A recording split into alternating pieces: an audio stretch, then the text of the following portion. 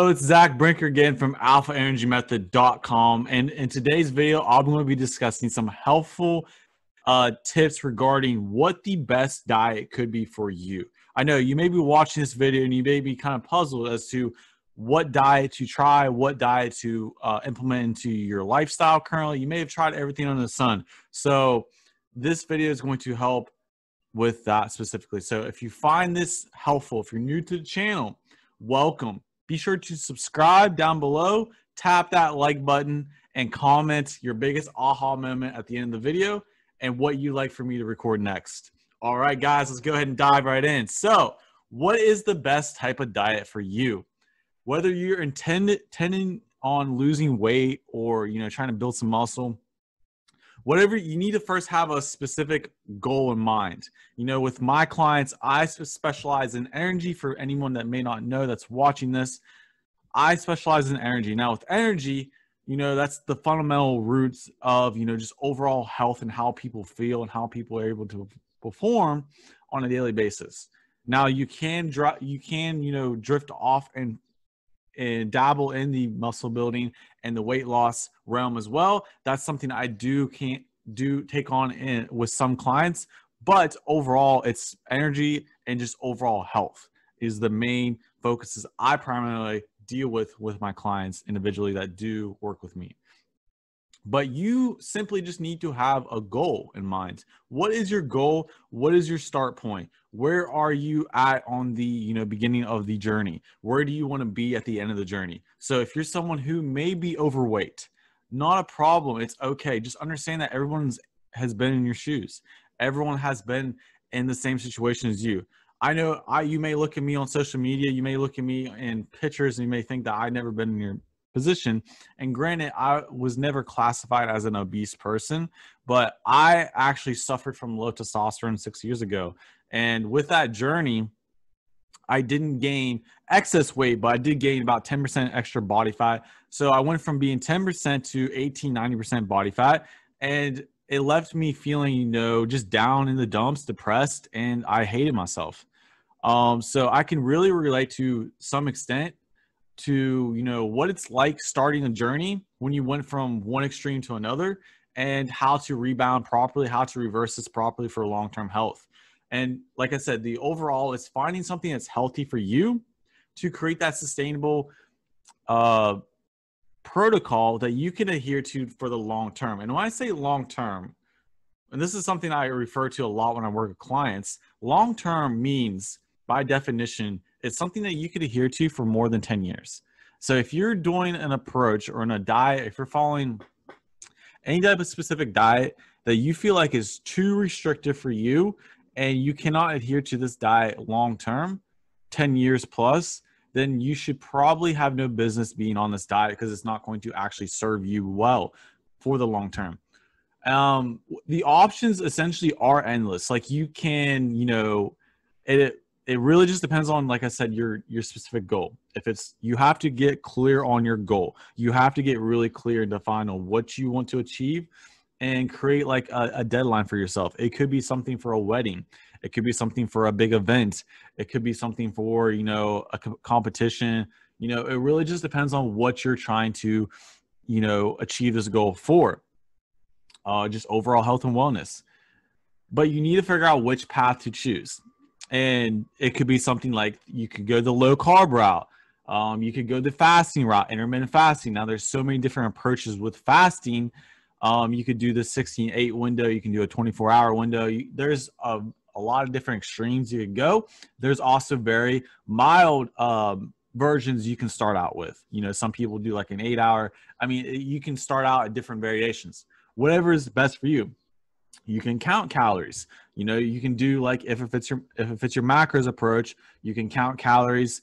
You can weigh out your food. You can do MyFitnessPal. You can use a fitness tracker to help calculate and track your food intake and your macronutrients and your micronutrients and all these other things.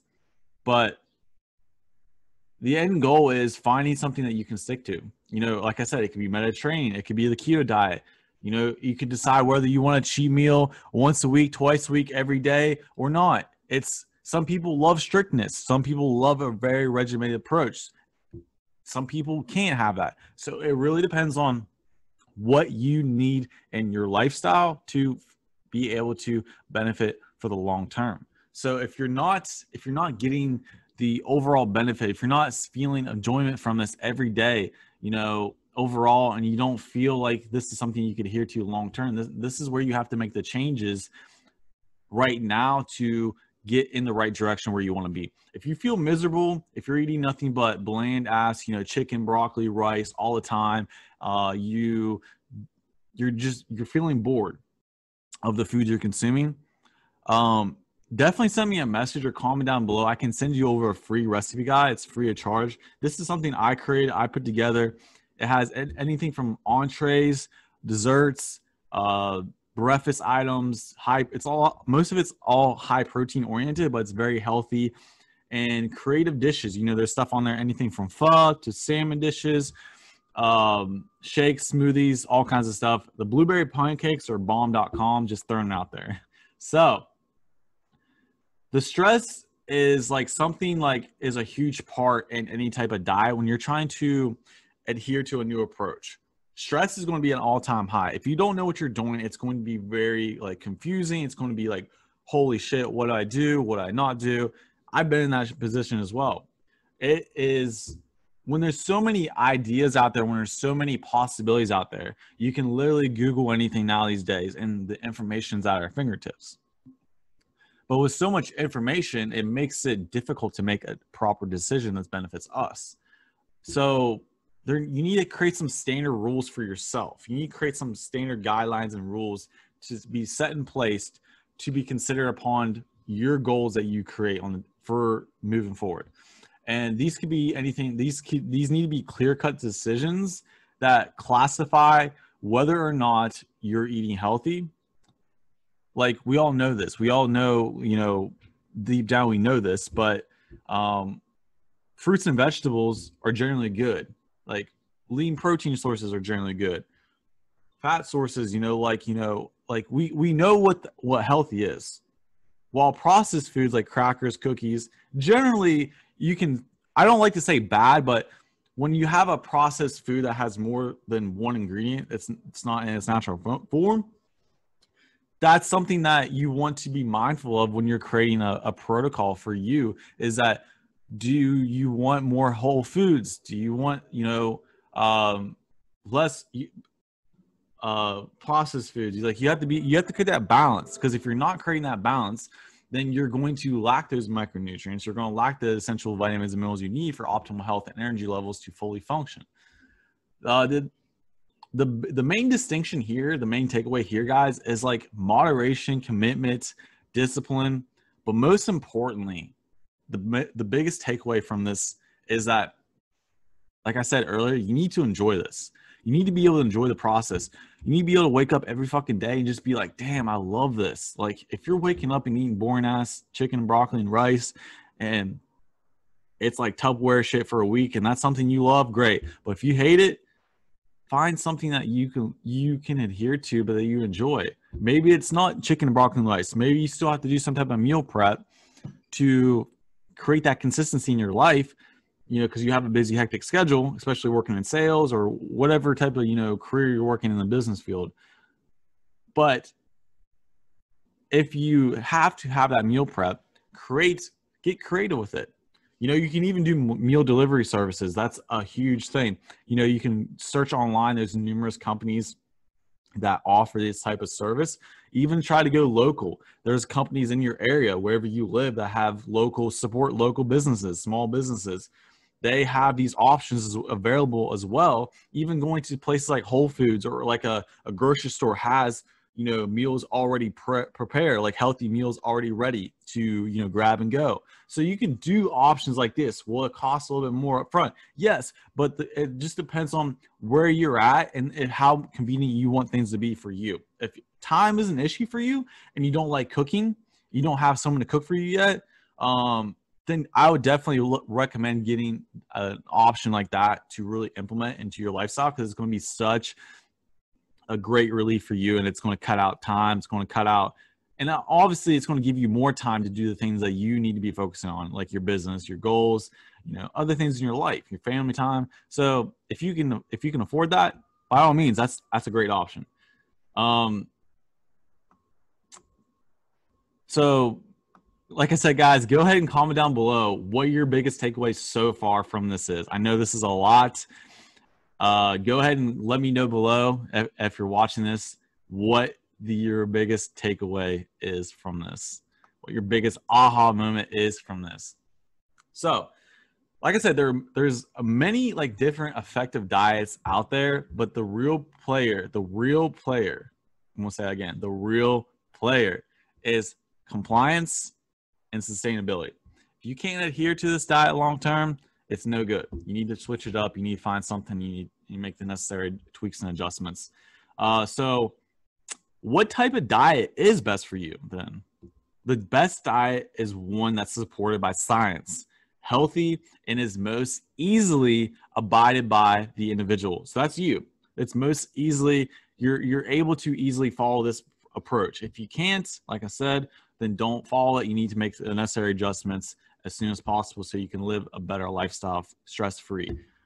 A diet typically focus on whole foods, plant-based options. Yes, this can include animal proteins. I'm a big advocate of animal proteins, but there is going to be people out there in this world who are pro, plant-based, and they may have a vegan approach, and that's fine. If you are that person, make sure you're getting more variety in these plant-based options to get the full amino spectrum, so you're not lacking any potential deficiencies in protein, and also getting the full amino profile from different multitude of sources. With the flexibility, you also want to make sure that it's tailored to your individual needs. Usually is like a great, amazing place to start, because if it's not tailored to you, a lot of times what happens is you're finding something that is online, or it's pushed by like a coach or a consultant or someone that's, mass producing these. It tends not to be custom made for you. What happens is with this is you can't stick to it because it's too restrictive. It doesn't align with your goals. You may have other health concerns that prohibit you from consuming certain foods, and this really just makes it harder for you to stick with. So find out what you enjoy. You want to make sure that's generally the parameters of a healthy lifestyle, and you want to stick to that for as long as you can. That's the goal. You need to stick to this long term. Because a diet that is simply a broad framework of what you can and cannot eat. That's it. That's all a diet is. What you can and cannot eat. And that's what you create within yourself. That's the boundaries that you create within yourself. It's that framework. My framework for my healthy diet is going to be a little different than a client, or a little different than someone else, or a little different than you that may be watching this. And that's totally fine. It's whatever makes you the best version of yourself and gets you going in the right direction, helps you feel amazing, gives you more energy, and gets you to reaching your goals more effectively. That's the ultimate goal. It's not a jail sentence. It's not to make you feel miserable for 12 weeks, 16 weeks, 4 weeks, a year, the rest of your life. Because if you're on this approach, if you're following something that is miserable as hell, and you can't, you wake up every day and you're like, fuck this, and you curse, you say every other word under the sun, and it's a pain in the ass to get through it, then you're not going to stick with it. You're going to burn out from it. So the ultimate conclusion here, guys, is that I want to really reiterate this as my take-home message for you today, is that the diet that is best for you is the diet that you will stick to for long term, period. End of story.